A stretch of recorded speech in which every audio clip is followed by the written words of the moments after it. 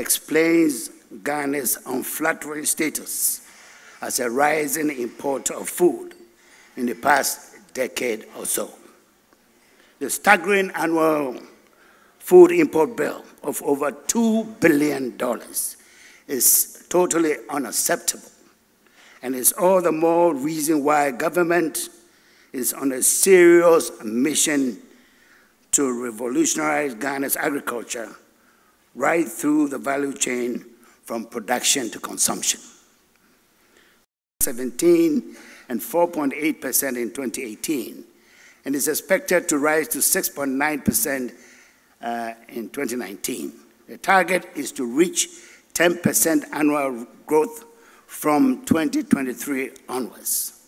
Interventions under the Planting for Food and Jobs program have been designed to achieve the following: improve yields of farmers through access to subsidized improved seeds and fertilizers, reduce post-harvest losses, increase extension services to farmers, the development of a livestock subsector, selected tree crop development, introduction of greenhouse technology to improve productivity and quality of vegetable production, improvement in mechanization services to farmers, and irrigation development.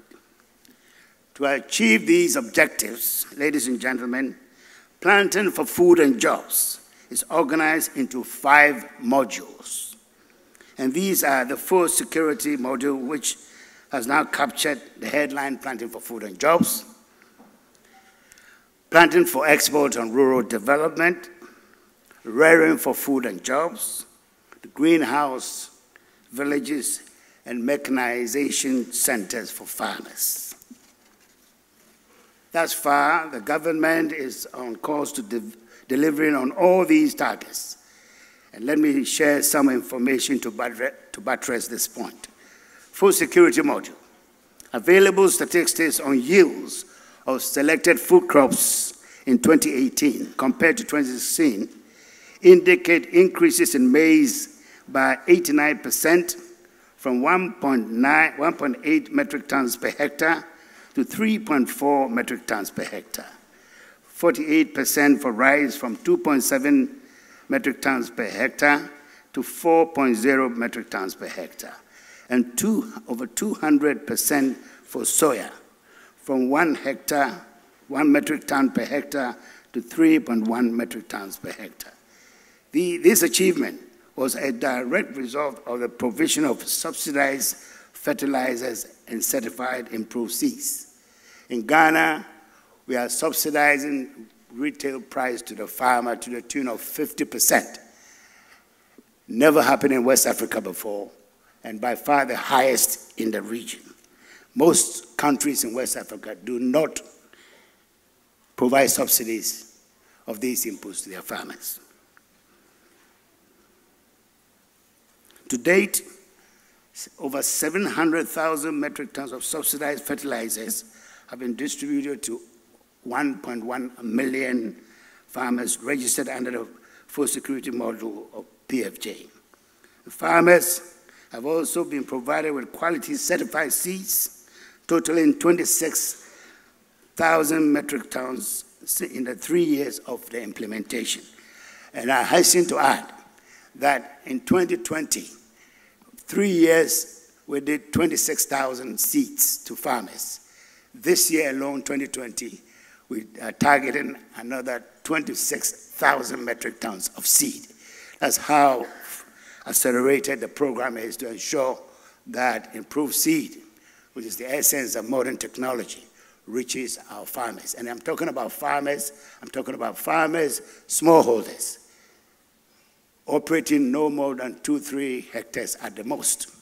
And these happen to be the poorest group of workers in Ghana. So socially, it's also very inclusive to ensure that everybody benefits from this boom in production.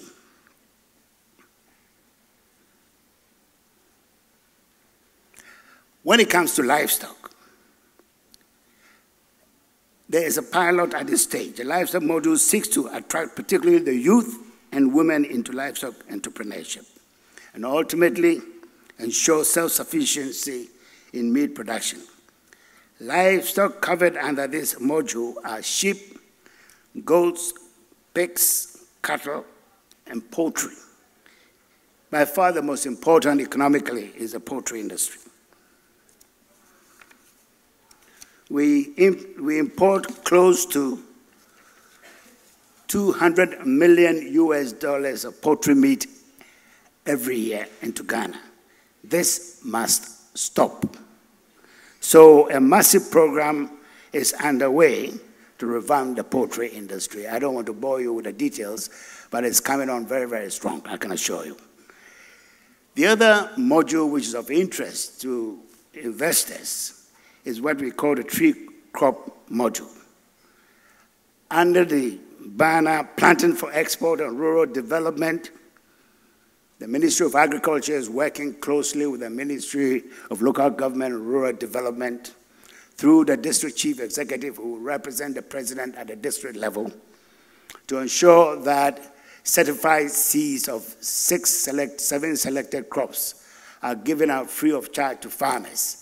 And that scheme is working, it's really working like magic. The 7 tree crops are cashew, coffee, oil palm, rubber, coconut, mango, and shea nut. The district chief executives have been given responsibility to establish seed gardens and produce seedlings for distribution to farmers all over the country, free of charge. The target is to plant enough seedlings of these selected crops over a period of between 6 and 7 years to produce exports worth at least $2 billion per year for each of these crops. In other words, the aim is to generate up to $14 billion a year compared to only $2 billion which cocoa gives us today. Government has so far distributed 15 million certified seedlings of the selected crops to nearly 80,000 farmers across the country. Representatives of all the research organizations responsible for these selected crops have been constituted into an advisory committee in my office to evaluate an expansion program of their institutions to supply the needed planting material. A budget of some $40 million have been drawn up to expand the activities of these institutions to produce the needed quantities of planting material. I must say that this program is very, very popular and is changing the whole structure of agriculture in Ghana. In the northern sector, which is Savannah, there's no cash crop, tree crop. So for the first time in the history of this country, cashew and shea are being distributed to farmers across the northern sector. And farmers are very keen, they are queuing in front of the offices of the district chief executives looking for these seedlings to plant. And once we supply them enough of what they need, I'm sure that it's going to change the face of agriculture in the north. It will not only be food-dependent agriculture in the northern Savannah, which has most of our lands which are not cultivated, but also for the first time give them cash into their pockets in addition to the productivity gains in the food crops that we are working with them. The other modules to do with farm mechanization.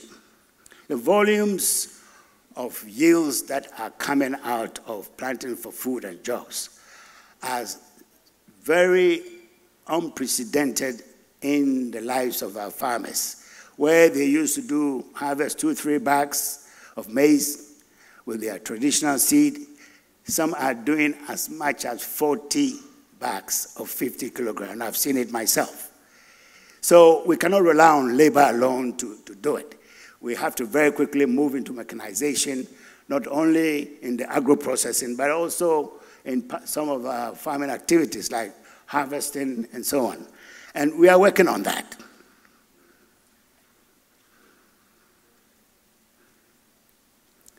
Farm machinery worth $33 million were imported from Brazil last year.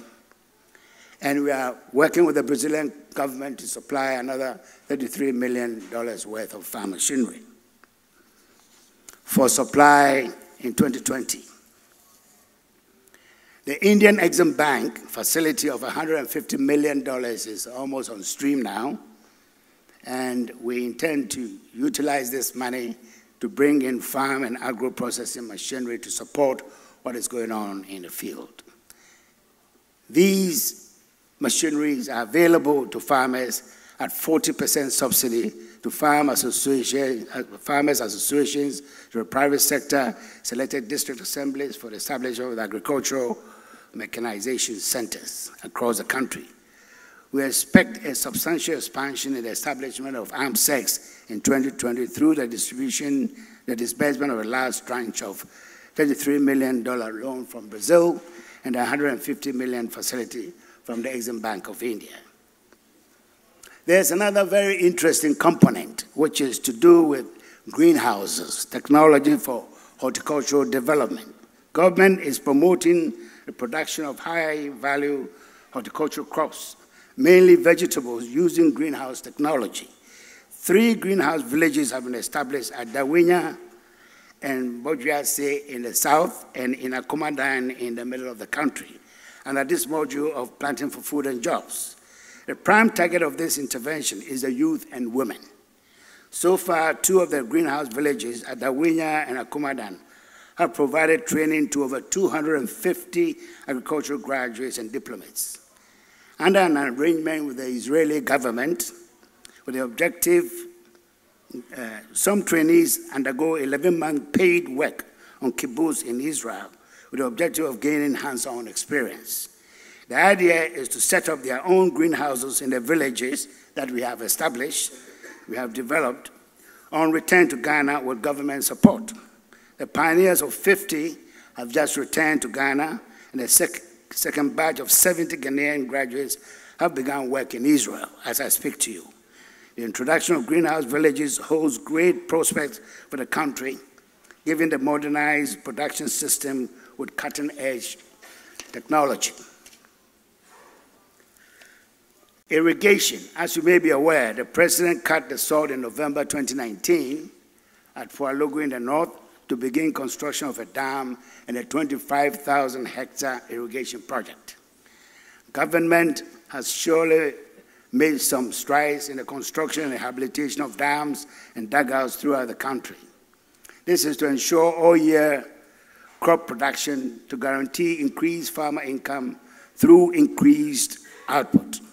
A total of 65,000 hectares of irrigable land has been earmarked for completion under the ongoing projects at Pond Left Bank, Tono, Promem, and the others. In addition, close to 100 hectares of land have been put under irrigation using surface water abstraction technology and solar water pumps. 200 boreholes with mounted solar pumps to harness groundwater for crop production are also being constructed in various parts of the country. Marketing arrangements are very, very important. Ladies and gentlemen, if you find yourself suddenly swamped with huge surpluses of produce. So in addition to these interventions mentioned above, government has also introduced a number of far-reaching measures aimed at promoting agricultural marketing. These include the construction of 80 warehouses of 1,000 metric ton capacity each to increase the national warehousing capacity to help address the perennial issue of post-harvest losses. Aligned to this is the establishment of the Ghana Commodity Exchange, and I'm glad to see the boss here with us on the panel, and he's going to speak about that. And the revamping and support for the National Buffer Stock Company. Together, these institutions help provide prompt access to markets, a major factor and determinant for sustaining production and interest in agriculture. At this last meeting, Parliament of Ghana passed a Tree Crop Development Authority bill.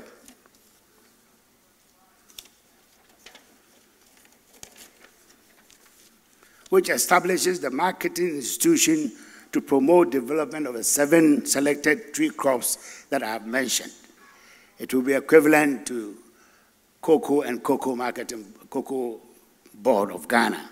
But in this case, all the 7 are under this authority to help to sustain the development that we have embarked on. Swift interventions of 2 institutions, the Ghana Commodity Exchange and NAFCO, following the recent reported case of excess rice production in Upper East region, speaks of government's readiness to act promptly to assist farmers. I'm happy to note that through the coordination of the activities of stakeholders, the Ministry of Food and Agriculture has put in place measures to avert losses to farmers and processors. The government of Ghana, under the able leadership of His Excellency Nana Addo Dankwa Akufo-Addo, who just left these premises a few minutes ago, has imported milling machinery for rice, maize, and soya from China, Brazil, and also from India, with the facilities that I've mentioned, which are expected to arrive by the middle of this year. This will surely provide appreciable relief to farmers and boost grain industry.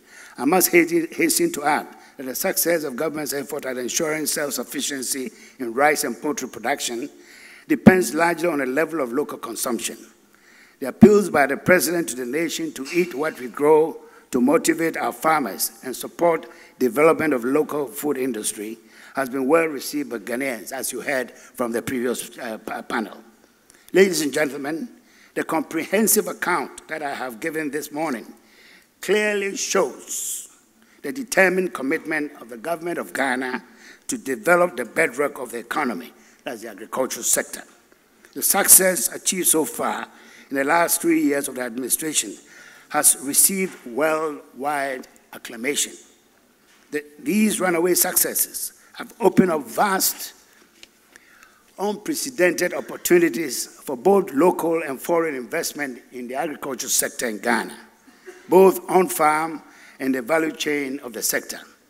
Ghana is ready for business in agriculture, and you are all invited to the table. I thank you for your kind attention. Thank you very much.